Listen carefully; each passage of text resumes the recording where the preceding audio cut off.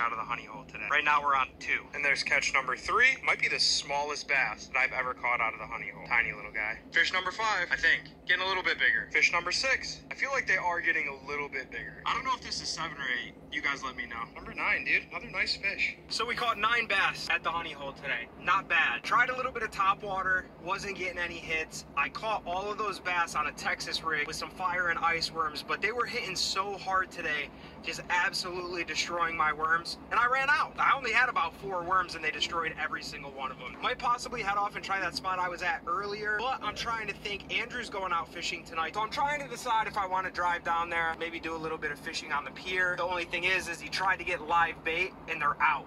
And I want to catch snook because I don't know what else to catch snook on. So not too sure exactly what we're going to do yet. Once I figure it out, I'll let you guys know. So I came out to the pier, going to be doing some night fishing. I told you guys I'd let you know what I'm doing. It's a little trash panda over here. Bro. He was just eyeballing me. I was just talking to some guys too. Apparently he's really friendly because I guess a lot of the people here just feed him fish, like their fish when they're done that they have left. But I have nothing to feed him. I only have my bait. I'm waiting for Andrew to get here.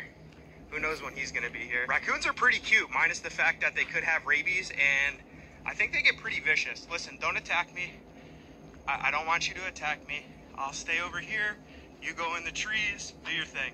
I'm out. I just landed my biggest gaff topsail catfish. This is the biggest one I've ever seen. Definitely the biggest one I've ever caught. This thing is a monster. What a good catch. First catch of the night. Give you guys a little bit better view here. Nice young gentleman over here helping me out. Definitely watch the barbs on this thing. They're a strong fish too, dude.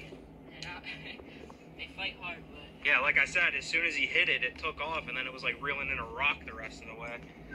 So we're literally... Oh! Oh my God! So we're out on the pier right now, and there's a raccoon out here. I thought he was coming to give me rabies or something. Where'd he go? I don't know. He ain't over on this side yet. Back over here.